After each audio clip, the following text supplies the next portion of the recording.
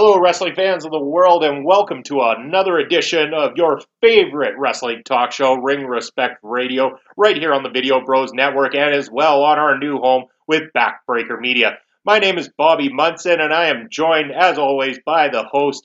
He is Papa Smokes, the man with the angelic voice. How are you doing, Papa Smokes? I'm doing good, Munson, and how are all you wrestling people doing out there? We hope everybody's doing well, keeping safe, and having a great time watching some wrestling and tuning into our show. If you are tuning in right now for the very first time and you haven't before, we're going to have you go ahead and click the subscribe button down below, turn on the notification bell so you know anytime we release new material right here on the Video Bros Network. While you're at it, head on over to Backbreaker Media and check us out over there on Twitch, on Podbean, and on also their YouTube channel. Make sure to subscribe to all the channels for Backbreaker Media and follow them on all social media as well. As I mentioned, this is a wrestling talk show, and we are here to talk about wrestling. We've got a lot to talk about here today, Papa Smokes. We are going to talk about some of our favorite wrestling as we come along here. But first, we're going to talk about a man, a legend of the wrestling ring, who passed away on us. I believe it was on August 27th due to a bone cancer. And, our love and respect to his entire family during this loss and everything like that. We're talking about Bullet Bob Armstrong. Papa Smokes, sad loss for the wrestling world. Yeah, absolutely, Munson. And like we've said before in the past here, it's kind of a shame sometimes that we only get to talk about some of these guys after their passing, but we wanted to celebrate Bob's life and career and the careers of his family and such like that. So we're going to talk about Bob Armstrong and his career here today.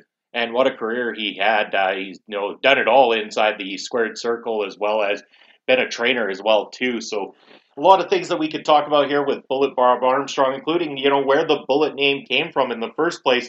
Looking into the story of this whole thing, it was, I believe, an accident at the gym that started the whole Bullet name. If I'm not mistaken, Papa Smokes, maybe you could fill in a little bit more. But I believe he was bench pressing quite a lot of weight when the bench that he was laying on collapsed underneath of him and the weight fell on his face. He needed a lot of different plastic surgeries, which at the time were around the about $35,000 US in cost. So it would take a while for him to be able to get these surgeries done. In the meanwhile, he started to don a mask and call himself the Bullet so that he wasn't being known as Bob Armstrong at the time. And eventually that nickname stuck with him after the mask came off. Yeah. As I understand it, Munson, I believe he was performing tricep pullovers with a big dumbbell, and that's what fell on his face. He nearly lost his entire nose before they reattached it. So some horrific injuries to his face, and a lot of people said he never looked the same after that.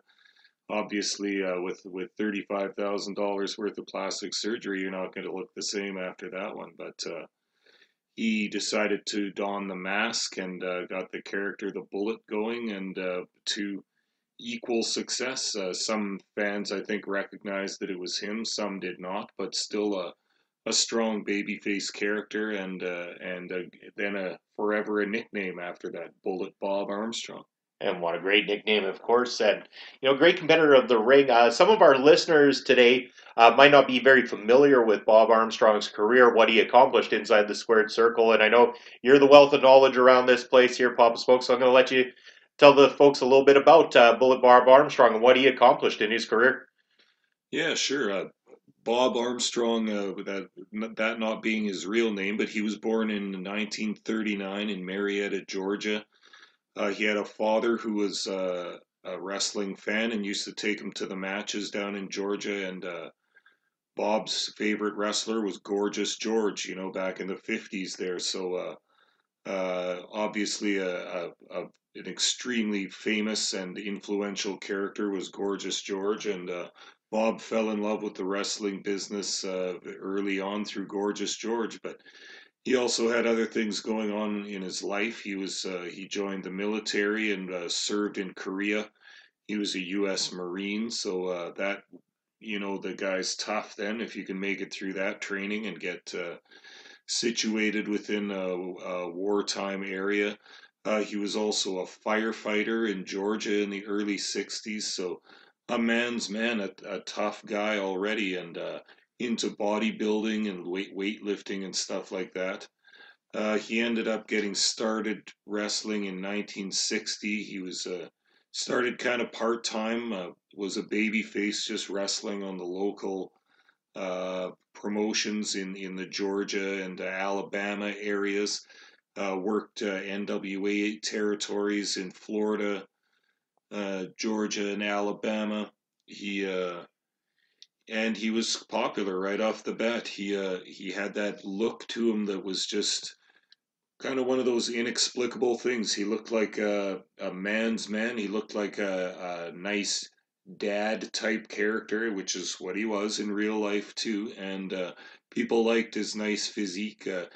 He got his working name Bob Armstrong. He got the name Armstrong from one of the Fuller brothers, another wrestler, who said, "Your name's too boring. You need a better name, because this one's not going to get over. So you got this nice body and these nice arms. How about Armstrong?" So that's where that name came from.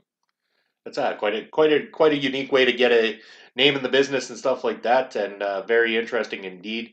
Bullet Bob Armstrong. Aside from that part of his career, also, modern day fans might know that he has been inducted into the WWE's Hall of Fame in 2011. So if you want to get a glimpse of a little bit of that, I'm sure that the WWE Network would have plenty there as well too. But there's a lot more research that I believe people can do just going online and going on YouTube, especially. I mean, if you guys are ever wanting to reach out to Papa Smokes and I, glad to share any information that we have, any matches that we come across, and doing our research and stuff like that. That we spend a lot of our times actually watching classic wrestling and stuff like that to get to be more familiar with what we grew up loving and stuff like that. You know, but Bullet Barb Armstrong, not just a wrestler, as he said, he also had many other professions outside the ring, and inevitably became a wrestling trainer as well too. Yeah, not a surprise. He was an excellent technician in the ring. I don't think that, like, I always watch some of these old matches kind of thinking or wondering what modern fans or young fans today would think. I really don't think his style would have gotten over as a pure baby face today, just because many things have changed throughout there. Bob never used a gimmick aside from the mask as the bullet, but his character, so to speak, was just who he was. He was a dad and a husband and a father, and he liked to work out a whole bunch, and he was just a good guy. So audiences took to that. Bob Armstrong also had the very strong promo skills too, and was very great on the mic, and he had a way of bringing the fans into to his convictions and his beliefs and his love of wrestling, and the fans just bonded with him so closely, and he was an immediate hit right off the bat as a what they call a white meat baby face, I suppose, a good guy that never cheated or anything like that, and he was popular right off the bat. But I often wonder if there's not much room for that kind of a character left in wrestling anymore. So many baby face characters like to kind of walk the line between heel. Everybody since Stone Cold Steve Austin wants that kind of a pop to be a little bit of both, and but Armstrong just wasn't like that at all. He was a wrestler of the people and of the fans, and they loved to love him all the way. And then he went ahead and actually trained. We keep talking about being a dad. He trained his four boys to come into the wrestling world as well too. Uh, some people might be very familiar with a couple, maybe a few of his sons, but I think that maybe we should talk about a few of these guys here and see what we can bring to the fans listening into the show today, Papa Smokes. For sure. His oldest son was named Joe, but in the his wrestling name was Scott Armstrong. He was a moderately successful wrestler, not nearly so much as his dad, but went on to future fame with WWE as a referee, and then later as a backstage producer and all that. I think Scott Armstrong has been reffing up until this year, up until COVID time, if I'm not mistaken. I think he might have been one of the people that was furloughed, as they say, when operations slowed down during the COVID crisis. So, yeah, a long career, a guy that's in his 50s, probably late 50s now, but it's also a healthy workout guy and still working as a ref in the biggest company in the world. And I believe he was actually the referee in the main event, the title match at WrestleMania 25, if I'm not mistaken, as well too. So a huge highlight for his career as well there. And yes, a very long career that he had with the WWE as well. Like you said, maybe not on the level that his father did as a wrestler, but they're very respectful as a referee and a producer. So then moving on from him, let's talk about the next son. Yeah, the next oldest son was named Robert, but his wrestling name was Brad Armstrong.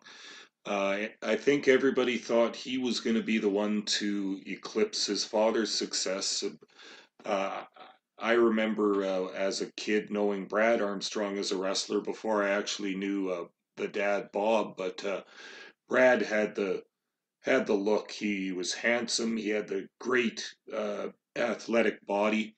He learned wrestling from when he was a young child and was just a technical wrestler, a technician, completely smooth, completely fast, completely believable in all aspects of the of wrestling. He wasn't as strong on the microphone as his dad. It seemed like Brad was another character that didn't really have a gimmick, so to speak. He was just a guy. He was who he was, Bob Armstrong's son. But he seemed like he was a little bit uncomfortable on the mic in front of people. Never really was able to give one of those fiery, from the heart promos that can make some people's careers. And it's kind of a weird thing too. He never really made it big in the business.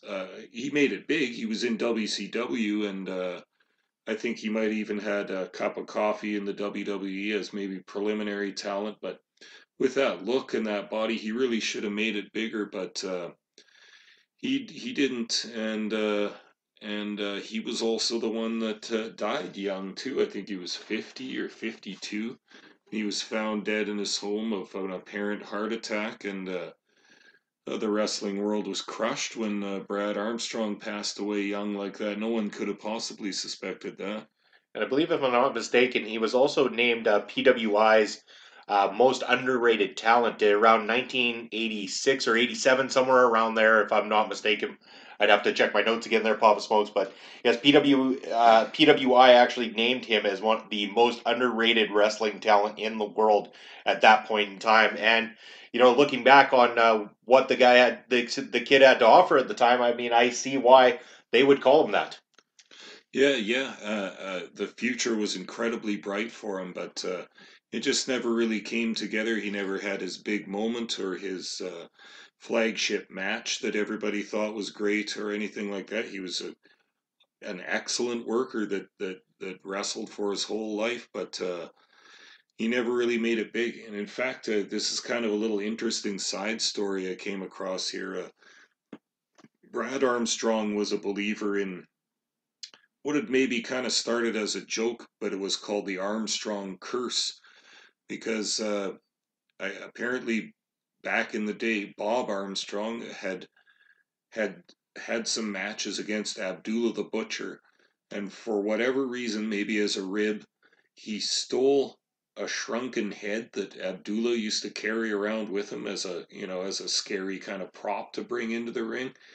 And for whatever reason, he stole Abdullah's shrunken head, and whenever some bad stuff had happened to the Armstrongs, they kind of, especially Brad, chalked it up to the Armstrong curse, and that was one of the reasons he thought that maybe he never got big was because of the curse. And I mean, obviously it's a little bit ridiculous or whatever, but it's just one of those little interesting side stories in wrestling.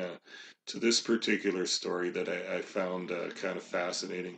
Well, speaking of that curse, I believe that you could also look at the way that sometimes they were booked as well too.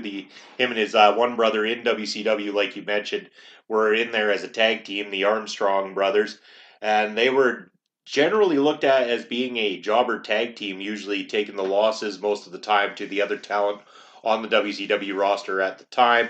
Until finally, later down the road, they got that one big upset win, went on a little bit of a short run.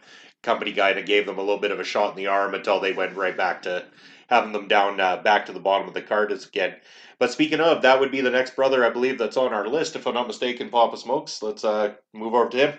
Well, there is one other brother named Steve that did wrestle for a while, but not even to the at all to the level of the other brothers. So he had his own thing and worked in his own areas outside of wrestling. But the youngest brother I think you're getting at is Brian Gerard or BG. James is their last name, BG James or Brian James. And we all know that he went to he achieved stardom as the Road Dogg in WWE during the Degeneration X years, and I mean, quite obvious that he inherited the microphone skills and the charisma of his dad Bob, and made quite a little name for himself in wrestling, at least for a few years there. Like quite the country music singer, if I'm not mistaken, too, from back in the day as well. So yes, BG James, very talented individual, had quite a run for himself. And honestly, when we proposed the idea of doing the research on this one, again, I wasn't as familiar with Bob Armstrong, had heard of him. I did not know the connection between all the Armstrongs and that family lineage, all the brothers and stuff, and definitely did not know that Road Dogg Jesse James was in fact related to or the son of Bob Armstrong. And it really goes to show the credit of Bob Armstrong and the talent he had in training his sons to become the stars that they were to potentially become. Some of them in different ways than what would have been expected. Some of them didn't, like you said, didn't quite get the opportunity that they, so long deserved. But, he definitely left a legacy, especially through BG James, who had a very storied career and a well known one to the modern day fans. So, excellent that Bob Armstrong was able to carry out that much greatness with the lineage of his sons there in professional wrestling. Yeah, yeah, and of course, Brad Armstrong and BG James or Brian James ended up both working for WWE after they were finished in-ring wrestling. And I do believe Brian still works there. Do you know this for sure, Munson? I believe he does. I think so. I haven't kept up with it too much. I know that for a while there, I believe he was on the creative side of either Monday Night Raw or SmackDown, and for quite a while there was a lot of the modern fans are going to remember this.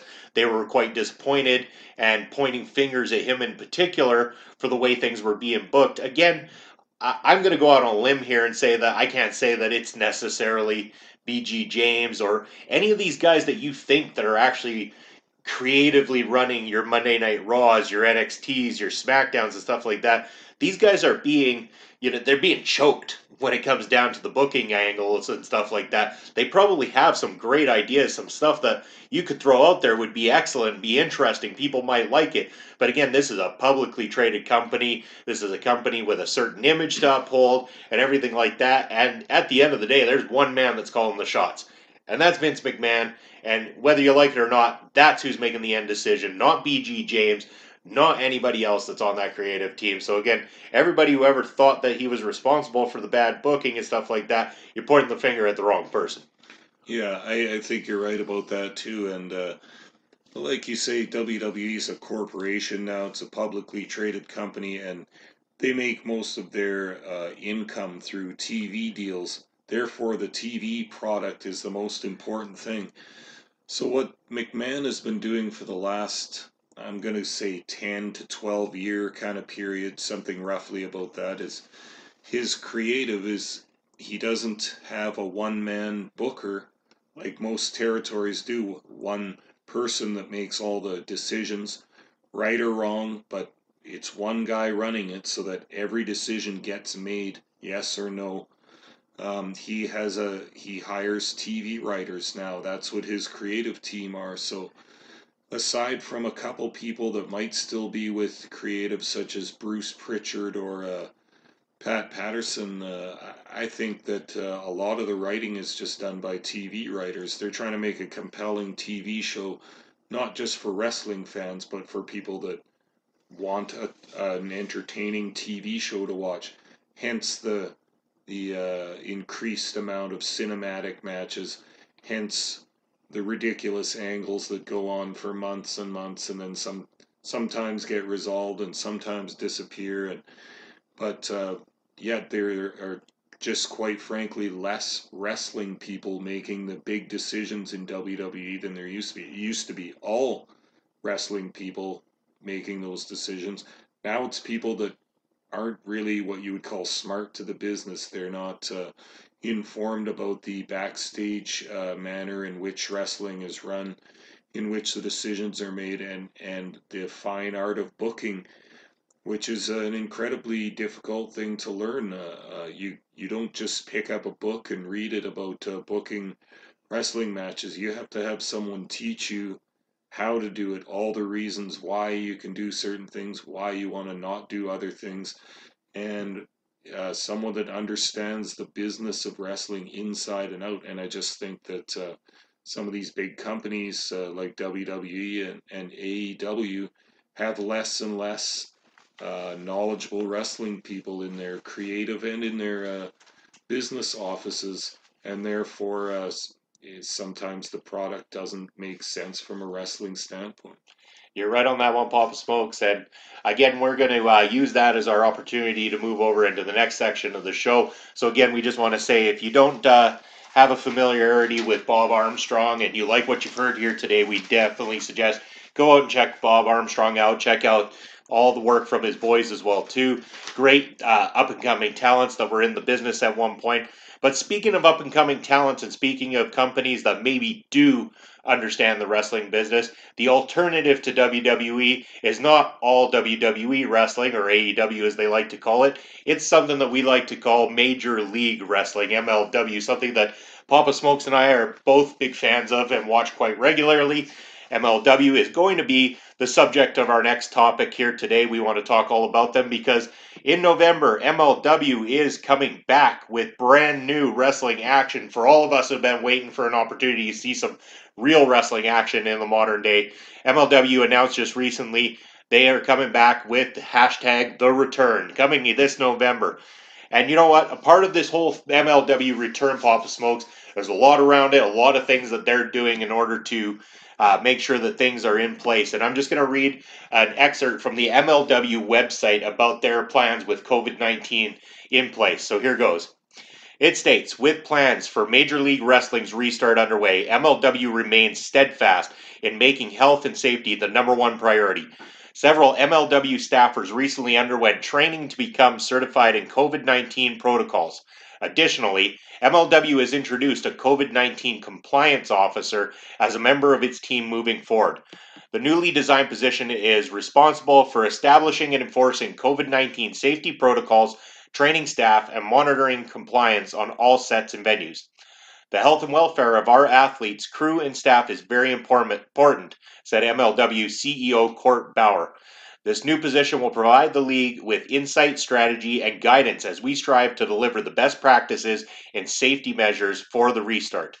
The medically certified COVID-19 compliance officer is educated in the transmission of the COVID-19 virus, disinfection, social distancing, CDC, local, and state guidelines, and other information related to preventing the spread of infection on a film production set. The person is responsible for safety compliance and enforcement of rules. Just like all broadcast productions have a producer or a football team has an offensive coordinator, the COVID-19 compliance is another necessary member of our organization moving forward, said MLW CEO Court Bauer. And great statement to hear from MLW, especially in these times. A lot of uncertainty has been, put out there, especially with guys like WWE, AEW pushing forward with shows with no fans, not maybe necessarily having all the best practices in place. It's definitely a breath of fresh air to see a company come forth and say, hey, look, we took a step backwards. We decided to come up with a big business plan. Here's what we're going to do. And shit, if they didn't come back with a great plan here, Pop Smokes. Yeah, I got to agree with that. It's isn't it refreshing to hear of a company that's going to take some care for their staff and performers by not just forging ahead with their plans. I mean, I understand that the big companies that have TV deals and contracts need to fulfill their part of the contract for content and such like that. But some of these smaller companies, such as MLW and the NWA, are had to press the pause button, and they're losing money. We've all heard that the NWA is basically on life support these days, and having some of their talent roster rated by other federations and such. But I have a healthy respect for those companies that took that road to maintaining the safety of their staff, performers, and fans as well. And I could we be seeing a glimpse into the future here for lots of businesses that might have to hire a person, a specialist too, that can ensure that anti-COVID protocols are being observed throughout the entire business. I think this is something that we might see a lot of in the future. It's huge for the PR for MLW for sure, especially when you're coming back after all this time. You want to come back and make an impact, and that's what they're definitely planning to do. Also, had read that the feel of the show is going to be a little bit different moving forward. That they're got a look that they're going for, so that it doesn't, show that this is an empty crowd and stuff like that. I don't know if there's going to be some seats filled or whatever, but the general feel and look to it is going to make it feel like you're watching something worth watching kind of thing, not just an empty arena matchup, which, we've talked about on the show many times before. But, one thing the fans might not be familiar with is maybe just the road MLW has had in order to get to where they are today, Pop Smokes. I had to do a little digging myself, I'll be the first to admit. MLW for me has become something I've become interested in and started watching in the past, you know, year to 2 years kind of thing that I started catching up on. I knew of their existence before, I'm not going to lie to you. I heard about them in the early 2000s, just never really had the resources at the time to check out their material. Now, gone back and had a look at it, especially now that they've started releasing some of the MLW Underground footage, which we'll get back to in a second here. Looks like this company has been around for a while. I mean, they're just not a go away company that's coming, shown up in the last year or two. This is a company that started in 2002. Court Bauer, I believe, was a writer for the WWE at the time, and when he left, he wanted to create a new company that focused on the hardcore style of wrestling that was going by the wayside, that ECW wasn't allowed to do anymore or anything like that. And a lot of that former ECW talent actually came over and helped MLW kind of kickstart their whole show into the beginning. Yeah, yeah. I don't think the timing of Bauer's decision to start a new federation is any coincidence. McMahon had already purchased WCW and ECW in 2001, which which eliminated most of his competition, right, on a certain level. And Bauer was just, I think, smart to try and fill in the void a little bit that was left by the purchase of those two companies. Start a new one. He knew that there would be some extra talent floating around that wouldn't be in WWE, so he started MLW up in Philadelphia in 2002 and moved down to Florida. But it really didn't take off that first time, did it? No, it didn't. In fact, they were shut down in 2004, I believe. This was shortly after they had the TV deal, having some of the MLW Underground television show actually hit the air. That show ran, I believe, for about several months or something like that before the deal ended. And then the company essentially folded at the time. And then more recently, they have come back. I believe it was 2017 that they announced that new shows were going to occur. 2018 when they struck the deal with BN Sports in order to start showing MLW Fusion, which now had what I find to be a more interesting, more focused idea of saying we're a show that provides fans with a little bit of everything from all styles of wrestling. They bring you strong style, they bring you lucha wrestling, they bring you everything from all around the world kind of thing. There's hardcore wrestling there, there's something for everybody essentially on MLW. But one of the main things I really like about MLW is they've got storylines that matter. They've got up and comers that are just absolutely phenomenal, and they make you want to actually tune in to each and every program that you can catch on either BN Sports. They've now also opened it up to YouTube, and I believe just recently also struck a deal with the application DAZN, I believe it's pronounced. So Fusion can actually be seen on many different channels around the world. And really, I mean, this is something people need to be tuning into. And I think I'm going to hand the reins over to you here, Papa Smokes, talk a little bit more about this. Let's just talk about what's great about MLW and what guys over there are making it worth tuning into. Yeah, I agree with what you were saying before about that's what attracted me to the show initially is that it has a really international feel. Bauer has got that working relationship with Lucha Libre Triple A out of Mexico City, so they've been doing shows and trading talent. They've been doing shows in Mexico, trading talent with the luchadors and such. They also have they've got a new working agreement with Pro Wrestling Noah, which is a Japanese company. They're getting something going just this year with Dragon Gate in Japan as well. So that keeps it fresh for the viewer. I think when talent is being traded, we get to see some up and coming stars that maybe we've never heard of from different countries, such as Mexico, such as Japan. He's trying to get TV deals in the UK. And I even read something where Bauer's trying to get a TV deal for some countries in Africa as well, which is like, is seemingly unplumbed territory for wrestling on TV to be shown. So I kind of admire Bauer, and he's got a big international vision for his company, and it sounds like it would be very expensive, but really it's the viewer that ends up winning out because you get fresh talent coming in all the time. You get international talent. We all know as wrestling fans that some of the best new shit comes out of Japan and Mexico, and including wrestlers and moves and sequences and styles and such. So yeah, for me it was always fresh. It wasn't the same roster interchangeably fighting the same roster kind of thing. You got some new talent, you got some fresh faces, and that always made it a pleasure for me to watch. And talk about some of these fresh faces. Some of our listeners are going to be very familiar with some names that we can mention right now because you've become big fans of some of these people as they've debuted in All Elite Wrestling AEW.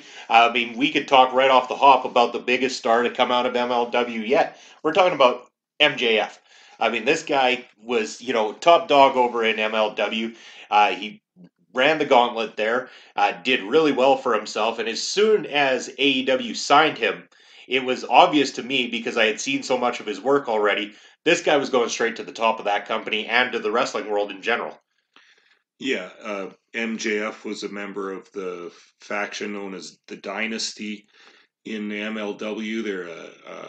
It was Alexander Hammerstone, MJF, and Richard Holiday as kind of some rich jerks kind of thing, kind of like frat boys, but grown up into wrestlers and such, and a heel faction. And there are a few good factions in this company that could also have wrestlers that make the jump to bigger companies, except that I also think Bauer is a smart promoter in the way that he started offering multi-year contracts to his workers in order to keep them.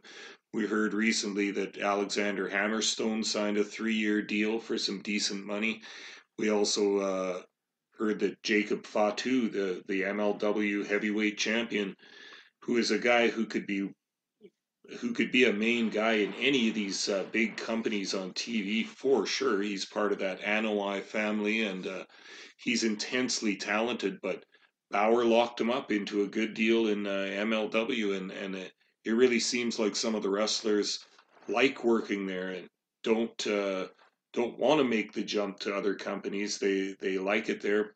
Partly for some of the reasons we've just been extrapolating on, that they get to face different talent. They get to face wrestlers that they admire from different countries. They get to do the traveling, and they get some freedom in the choices they can make about their character and in the ring too. So I think Bauer signing guys to contracts is a great idea as well. Again, yeah, and a lot of people might think of that as, you're locking somebody up, not giving them the freedom to go anywhere. But these contracts don't necessarily work the same as they do in, say, a WWE or something where the contract's exclusive WWE. Again, with these working relationships that you talk about with Dragon Gate, Pro Wrestling Noah, AAA down in Mexico and stuff like that, it's still giving a lot of freedom and opportunity for these wrestlers to go be seen in front of many different crowds, many different audiences, and an opportunity to make some, really good coin on the independent circuit at the same time while getting that TV exposure to the all the channels that MLW has opened up for its stars already. We mentioned MJF going over to AEW, but man, what a great time to lock up a couple guys like you mentioned and Jacob Fatu and Alexander Hammerstone, because those are two guys, I swear, it's surprising to me that there hasn't been big money dropped their way from either WWE or AEW. If, again, maybe it has been and these guys just strictly turned it down and wanted to work for MLW, and Court Bauer has offered them enough to stick there. But Jacob Fatu, Alexander Hammerstone, I mean, they're only two of many on the roster that I feel are going to be big names in this business moving forward. Yeah, and I think you make a good point there too. That I should have made also is that they're not exclusive contracts. These guys are still independent contractors, a little bit more than independent than the independent contractors in WWE who have no choice but to stay there. But yeah, we've as an example, we've recently seen Brian Pillman Jr. doing some matches in AEW, but he's an MLW guy. He's gonna stay there. He has a contract, and same as Davey Boy Smith Jr. too, and another guy who could probably pick and choose where he wrestles, and he picks and chooses to stay in MLW, which is impressive, and it also speaks to that it must be a good locker room and it must be a good work environment, and they've got a lot of good stars. How about Kevin Von Erich's sons, Ross and Marshall Von Erich?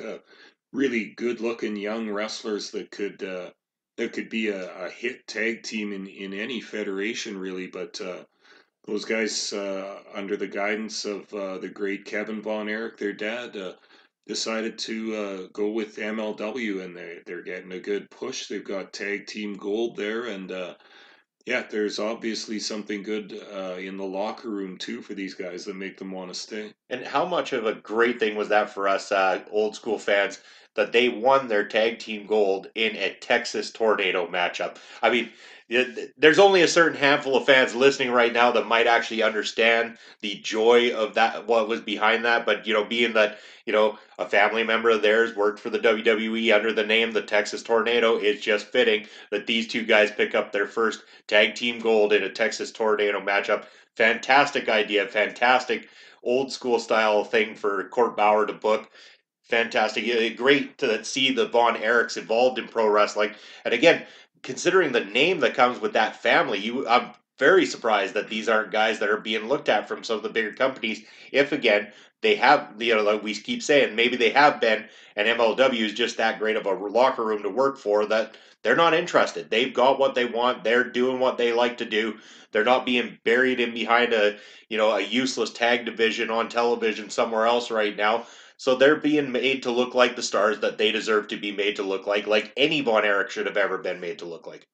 Yeah, that's absolutely true too, and I think along with some of these young guys that Bauer and MLW are bringing up, they're scouting some of their own young talent to bring in, which is of course necessary for every wrestling company to survive. But he's also smart in having some veterans around too. He's got Low Key as a wrestler there who has a bit of a salty past in wrestling, but I think is a little more mellow now and is teaching some of the guys in the locker room the ways of the wrestling world as well. He's got Conan, who's doing his negotiations in Mexico, and he's got Savio Vega too, who as a road agent or a producer, and Savio Vega has the connections in the Caribbean and in Puerto Rico. So they have that side of it too, which just furthers the kind of international flavor of the company, but also having some veterans in some key positions there too to help bring up the young guys, to help everybody so that their ring work is good, their microphone work is good, their matches are being agented very well, and I just think it's a great idea to get a couple of established veterans in there just to help out. And it's not just the wrestling talent that's involved there that's really good as well too. And I mean, I'm gonna probably get corrected on this name as well too. I believe her last name goes by De La Renta, if I'm not mistaken. I Yeah. forget the first name, but man, is she marvelous on a microphone. Selena De La There Renta, we go. yeah. Yeah, they've been using her as kind of an authority figure, GM sometimes, but she's also kind of like a manager of factions sometimes, and very young lady, 20 early 20s, 22 or something like that, but marvelous on the microphone, a very beautiful young lady as well, and just she gets wrestling. She does an excellent job in her position, and she's also been doing, she's been producing and directing episodes of Fusion as well at that young age. So they've got a real blue chip stock right there in Selena De La Renta, too. And then also you've mentioned about some of the experienced guys there as well too, and I did think being that we're from Canada, it'd be hard for us not to mention that Teddy Hart is at his share of matchups at the top of the card for MLW as well too. And I mean, I like to say experience because Teddy Hart himself has been around a lot longer than I'm sure a lot of the fans listening right now would understand. And again, like not locked down to anything with MLW because we've seen Teddy Hart actually up here in Canada, especially here in Western Canada, for some absolutely mind blowing matchups that he's had with some of the roster guys who we're familiar with up in our end here. Yeah, yeah, Teddy Hart. I'm not sure if he's active as a wrestler at this time. He's got some stuff going on in his personal life, I think, but he was part of the Hart Foundation faction with Brian Pillman Jr. and Davey Boy Smith Jr. So just another neat faction that brings the past and makes it new again. There was another thing I liked that MLW did last year. Speaking of making the old new again, did you ever watch the Opera Cup? They had that tournament, and what happened was, I guess, Davy Boy Smith Jr. found an old trophy in the old Hart Mansion, and it's called the Opera Cup. And I guess it used to be a real tournament held every year in New York, uh, where some federation held their shows in an opera house. So they ended up calling it the Opera Cup. So anyway, Davy Boy Smith Jr. finds this statue that Stu had from the old days in the place, and he brought it to MLW and said, "Hey guys, you think we could use this?" And obviously Bauer and the writer said, "Hell yeah, let's start it up again." So that's going to be a yearly thing now too, and I believe Davy Boy Smith Jr. won it this past year, which is quite fitting. But they're going to have the Opera Cup as one of their sort of pay-per-views now. Just tickles me to find out about an old tournament I never knew about before, and the guys are going to bring it back and make it new again. And I think that's one of the best parts about MLW. I mean, we can praise the talent, we can praise the booking and stuff like that, but I think it's the freedom for them to understand that they can go out there and book everything that they want to book and stuff like that. But when somebody comes to you and presents an idea, that's a good idea. You don't just immediately shoot it down because it didn't come from your TV writers, it didn't come from the guy running the company or anything like this. They're taking on board these ideas from wrestlers and really trying to bring back a little bit of the feel of some of the old school stuff with the modern day wrestling style at the same time. We're talking about like the Opera Cup. It comes in, here's an idea. Hey, this has a lot of lineage behind it that used to exist. It goes back to the days of Stu Hart, who again I should mention was mentioned on our previous episode of Ring Respect Radio. So go back. I'll put a little link here for people to go check out last time's episode. But yes, I mean, Stu Hart had this trophy kicking around. Davy Boy Smith Jr., hey, I've got this great idea. Why don't we bring this back? And MLW says, hell yeah, let's do this. It sounds like a great idea. I'm excited. I mean, yeah, it was great seeing the first one. I'm excited to see this as a yearly thing. What a great tournament style thing that we can bring into professional wrestling, and a great major pay-per-view for, the guys at MLW to be able to present each and every year. And there's a good possibility too that that's one of the reasons these guys like working there, because maybe sometimes if you come up with an idea, they'll actually listen to you and actually consider it, or actually enact that idea, unlike some other companies who I'm sure would not listen to your idea at all. And it seems like the nice thing about MLW is you go back and look at who has won their championships. Doesn't matter what championship it is. You're not seeing a long list of 50 different champions. Every guy who walks in the business needs to have a title around his damn waist. They understand champions are champions, job guys are job guys. They go out there to do the job that they're going to do. And the guys who are champions are made to look like proper champions because they're built strong, they look strong, and they make you believe that this is a guy that belongs at the absolute top of the MLW card. Of course, they're always trying to bring up new guys, bring up new faces, but you know what? They damn well have to earn it, Papa Smokes, if they're ever going to be in that title picture and if they're ever going to carry this company on their shoulders. Yeah, and that just only adds prestige to your belts when they're not handed around so often, when the people that hold them are holding on to them for a year and a half, 2 years. That's rings back to the old days of wrestling too, where title runs would go a year, 2 years, 3 years, and it made the belt more prestigious because the champion was fighting to not lose that title, and touring around with it and facing such a different roster of opponents all the time. I think it in some other companies the belts are don't have any prestige left to them. They're just ornaments. But the MLW kind of sticking to the old formula of the champion is the best guy in your company and kind of vying to be the best guy in the business as a whole. So it just adds prestige to each belt and each championship. I wholeheartedly agree. Now, we could probably go on all night here about MLW, how much we love it and stuff like that. I mean, I urge people to go check it out, especially with the return coming up, to check out what they're going to do moving forward. Papa Smokes, do you have anything else you want to cover with MLW here today? Yeah, maybe just one more thing that I just like about MLW is that they have an interest in other combat sports as well. So we have Filthy Tom Lawler, a former UFC fighter, as one of the combatants in MLW. He's building his faction, Team Filthy. He's got Dominic Guarini, the Italian jiu-jitsu expert.